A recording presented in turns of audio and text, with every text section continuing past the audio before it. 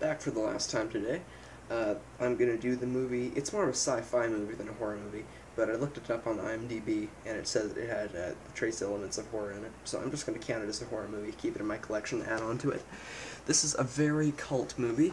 It is Laserblast, and I'm guessing it was made to cash in on the popularity of Star Wars, because there are references made to Star Wars in the movie, and but I like this just as much as Star Wars. It's so awesome.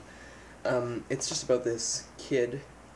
Well, I wouldn't really call him a kid. He's like 17 or something, and he discovers this laser cannon that has been dropped from space or something. Like, there was this space guy who had it, and he was killed. And then Billy finds the gun, the laser gun, and whenever he uses it, I mean, he begins to use it more and more. And whenever he uses it, it slowly mutates him into this weird alien creature. And there are these other aliens, like the one in the front box cover here, who are trying to get the gun back. And that's pretty much the basic plot premise of the whole movie. But may I just say that even though the special effects in this movie are cheesy, they're awesome. The aliens, they're just so cool. There's two of these guys. They're just awesome. They're I'm not really sure how to describe them.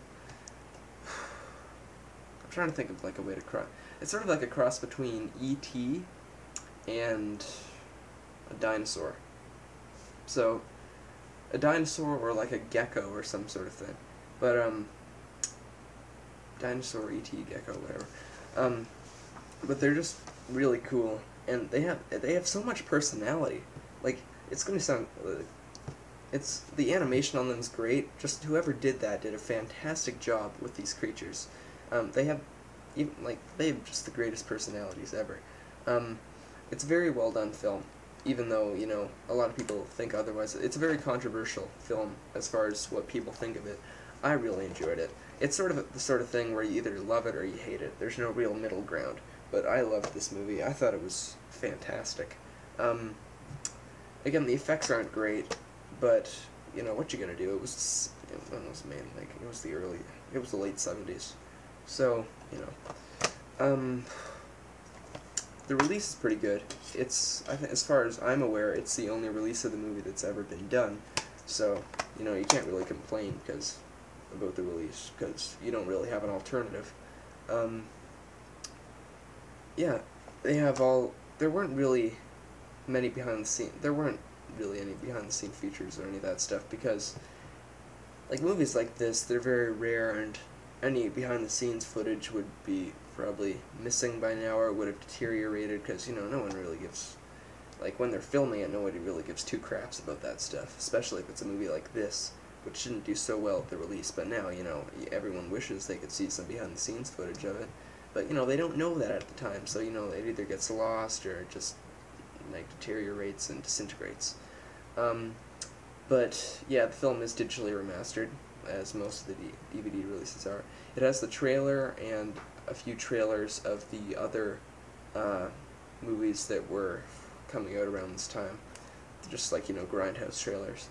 And it has text filmographies of the actors, which is, I think, pretty good. Well, you know, I don't really ever.